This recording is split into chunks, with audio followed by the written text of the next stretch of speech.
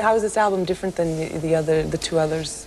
Well, let's see. First of all, Billy Conway is the full-time drummer now, so, and I think there's a lot more unity in the band, and that it's reflected on the album. And what else? Dana has developed his double sax technique, and you can hear that on a couple of songs. There's 2 songs recorded live by our Sandman, Phil Davidson, and one from Holland and one from California. So we put those on because they're really good versions, and we wanted the album to reflect all the touring and the live playing that we were doing. So it sounds more tight, you know. It sounds maybe like you've proven, Morphine has proven that less is more. How did you get the idea to decide 3 people, no guitar?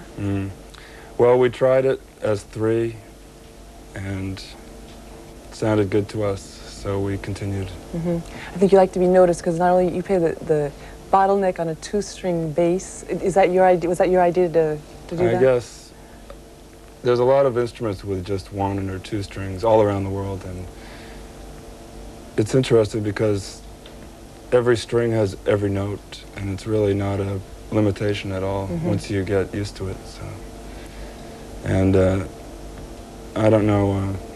I started out on 1 string because that was the easiest, and I gradually promoted myself to 2 strings, and now that feels pretty complete. So you think you'll stop there? I think we'll stop Stop there. taking off, putting on? How do you write your songs? You write them alone and then you bring them to the group, or do you compose? Yeah, pretty much the words and the general musical outline are there, but it requires a lot of contribution from Billy and Dana to make it work within this format, because we can't fall back into traditional roles within the band because of the instruments. Are you quite paternal when you write a song? When you give it to them, do you feel like, or do you feel like I have to protect it, or are you open to their? No, I'm open. I used to ask them, play this, play that, and it was never any good. So I said, just play what you think is the best, and that's always the best. So. Because since being 3, you have to really find a harmony between you guys. How did you meet? How did you decide to form this? Well, Billy and I were in another band for a long time before Morphine, called Treat Her Right, Traite-la bien, as they say in some places. Good advice, men. Yes, words to live by, we like to think. And Dana actually was a friend who was our roadie for one tour, and he used to play saxophone with us occasionally, and I was a big fan of Dana, and I always wanted to have a different band just with Dana, and so now we do it. I read that Prince is one of the singers that you really admire, and it seems surprising. It seems such a contrast to what you do. Why? What does Prince have that, or love symbol, I should say?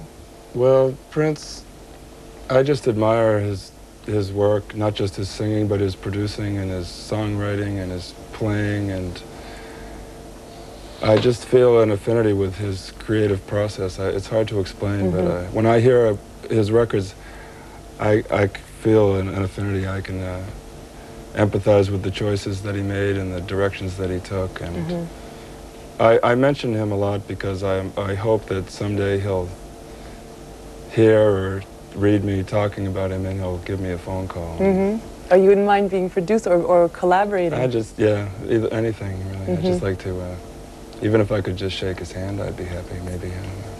No, I'd like to work with him. I'd like to do something with him sometime. And who knows? What do you think about all his, changing names? You don't care. It's like you like his stuff, and it's interesting, isn't it? He has the whole world confused. So that's an accomplishment, I suppose. You're from Boston, or the group is from Boston. You've had Aerosmith from Boston, New Kids on the Block, can't Morphine, forget them. Pixies. Is there a particular atmosphere in that town that is sort of putting out these groups? Yeah, there's a lot of different kinds of groups in Boston. Thousands of them, actually. Much more than you would expect. It's not a big city.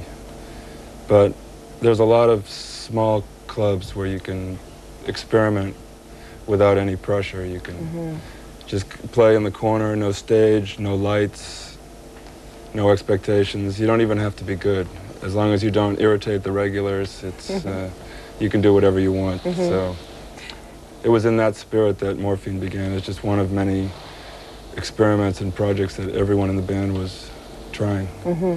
It's also it's a college town. I mean, there are about, I don't know how many, 200. College city. College city, maybe 200 it's true, colleges there. And I think a lot of these groups, alternative groups, are being born on college campuses. Maybe that's also a... Partly, yeah. There's a lot of bands that move to Boston from Hawaii and even from New York sometimes, because life in New York is hard for a band.